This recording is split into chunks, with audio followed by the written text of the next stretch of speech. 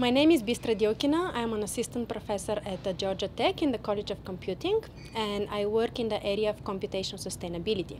So basically I use optimization, machine learning, and algorithms to address sustainability problems such as biodiversity conservation and urban planning. So most of these problems are discrete and large scale and spatial in nature, and so they require strong computational models and methods in order to be able to provide solutions that apply to real-world scales.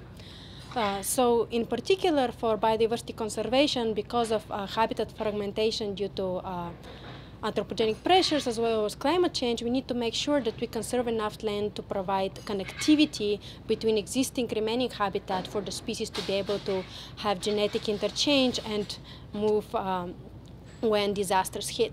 So the underlying problems actually end up being network design problems with connectivity constraints as well as budget constraints. And so I develop mathematical models that usually use mixed integer programming and branch and bound methods to find solutions with approximation guarantees.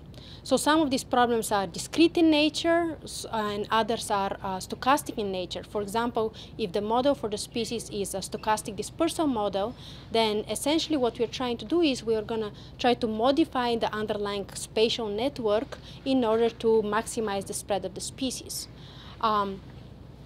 Equivalently, the same kind of modifying network under a stochastic process kind of problems arises also when we have fire, power outages, invasive species, etc. So they are actually a broad class of problems which these methods can address. In all cases, all of these, the common thread is that we basically have these large-scale discrete optimization problems which use branch and bound to find solutions. So one part of my work is basically trying to improve the state of the art in the solution methodology for these kind of problems.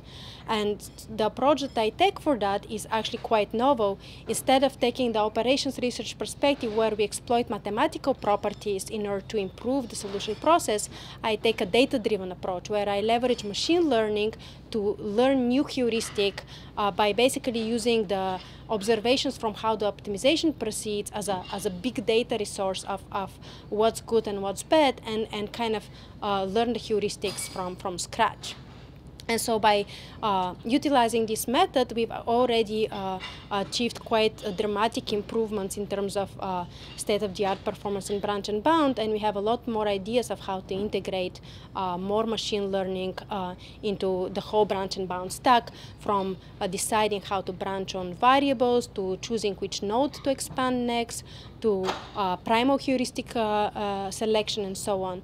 All of these components have been highly engineered and fine-tuned on broad benchmarks, but what we'll do instead is replace this with this data-driven approach by using ranking, classification, and deep learning in order to bring new ideas to this field.